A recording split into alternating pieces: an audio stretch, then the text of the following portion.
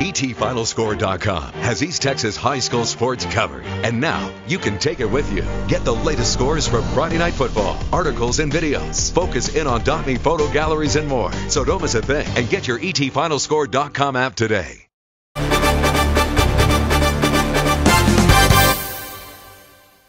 I'm Jamie Garrick, and here's your CBS 19.TV web exclusive for Wednesday, August 21st. When you think of going green with a car purchase, do you think first of an all-electric car? New research indicates they're not always the greenest choice for the long haul.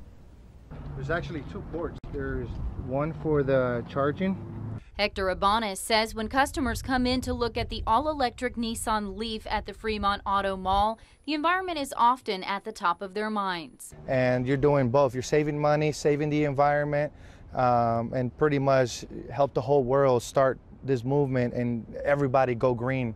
The base price is $29,000. The Leaf gets the equivalent of 129 miles per gallon and even has a solar panel on the roof to help charge the battery system. Everybody's impressed, everybody's happy. But a new study by the research group Climate Central says all-electric vehicles are not always the greenest choice.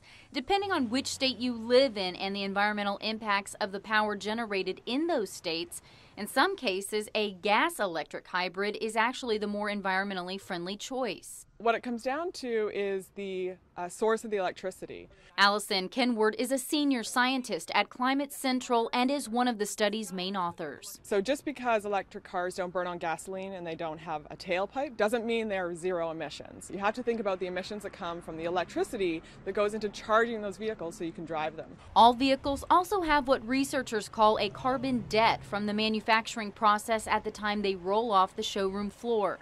So factoring in that initial carbon debt and the ongoing source of power from the electric grid, researchers have put it all together to analyze the long-term environmental impact. So in states that have really clean forms of electricity or low emissions forms of electricity, like hydropower, nuclear power, in places like that, then electric cars really are a more climate-friendly option than the best gas-powered cars. So the cleanest cars after driving 100,000 miles in California, for example, include the Toyota Prius plug-in hybrid, the electric Honda Fit, and the electric Nissan Leaf. That's your CBS 19.TV web exclusive for Wednesday, August 21st. I'm Jamie Garrick.